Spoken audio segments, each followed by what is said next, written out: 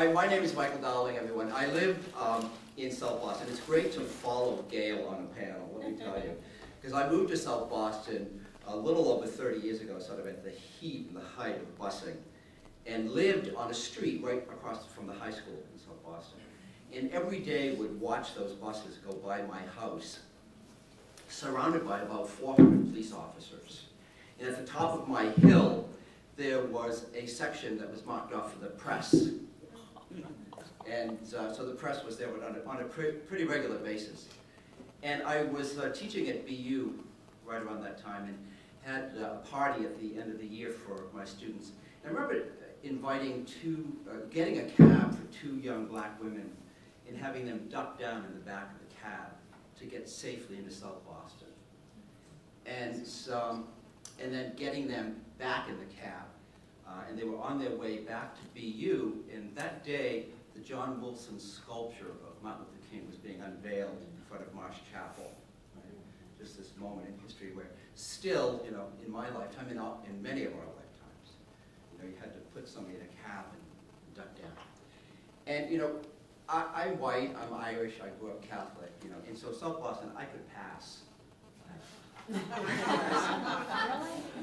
Yeah, and you know, but I lived there with my boyfriend, so it wasn't so easy.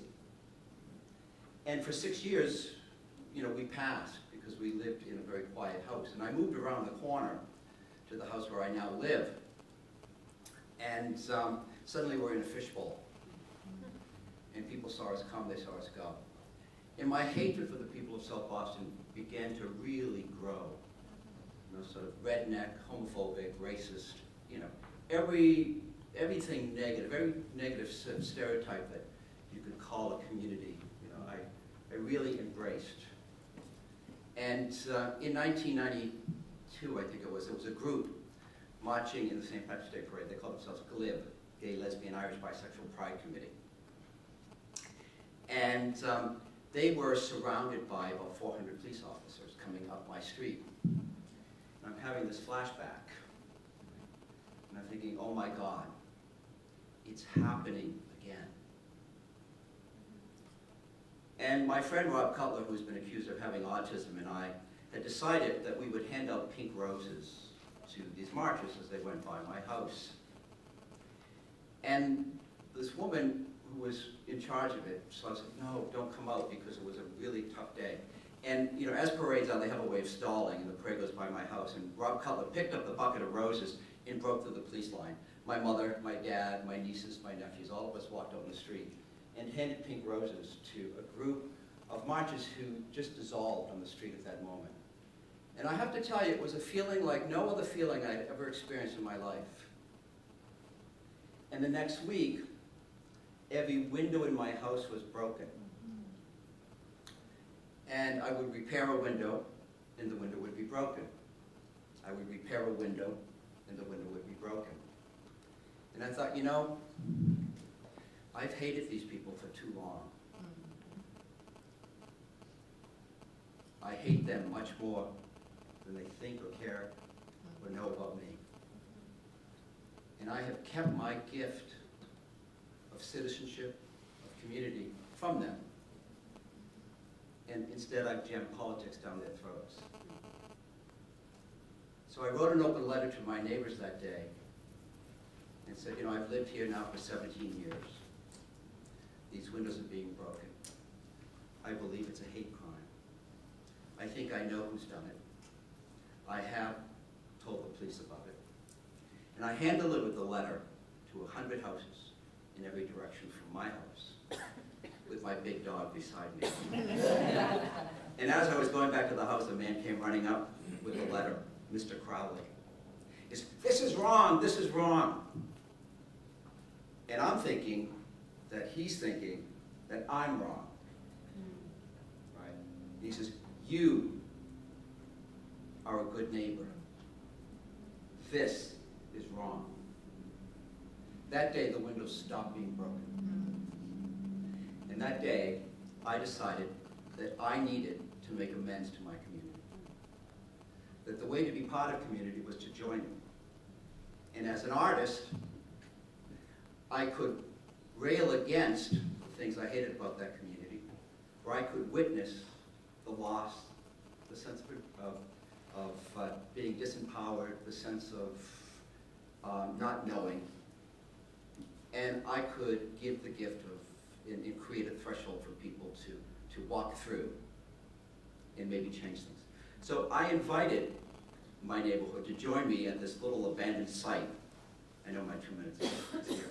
And on August 16th, it was 1996. It took me 4 years to figure out how to do this. And 300 neighbors showed up. And they showed up with a stone and a story of what connected them to South Boston.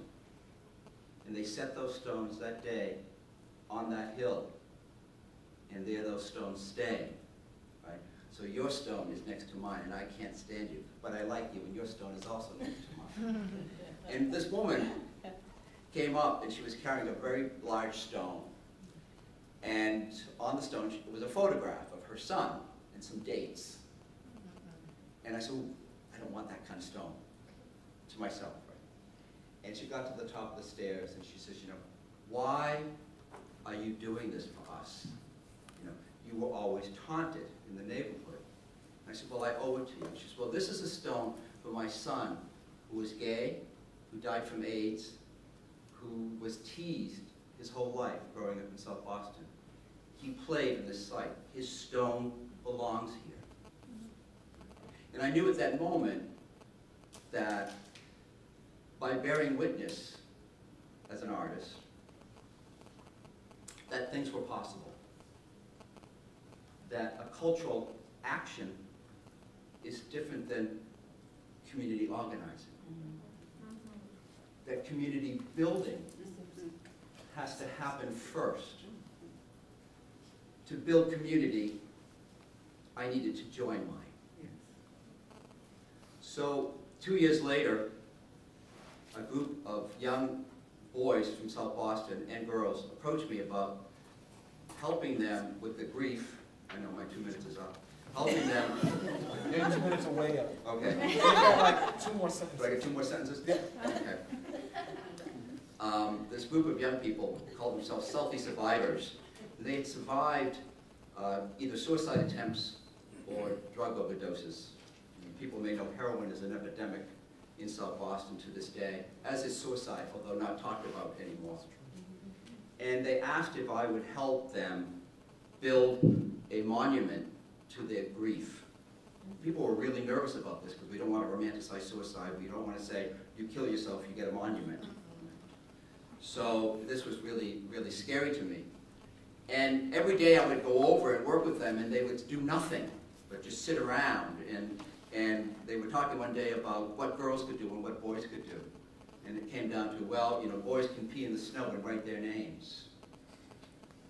And I had a wonderful book of Ozark Mountain folk tales, and the title was Pissing in the Snow. And I went and got it and read the title story. And you know, short stories are wonderful because there's always that little object lesson. I said, what is it that we want to do here? And they said, we want to be listened to. We want to be heard. We want to be witnessed. So all of my work at Medicine, I now have 300 of those young people working with me. So that's the benefit of that. They may be the same ones that would have broken my windows in the past. But we had a very wise man in South Boston called Joe Moakley, who was our congressman for many years. And he said, you know, what you do locally has application, you know, regionally and then beyond. So I do have a short video, but I don't know, Max, if... No.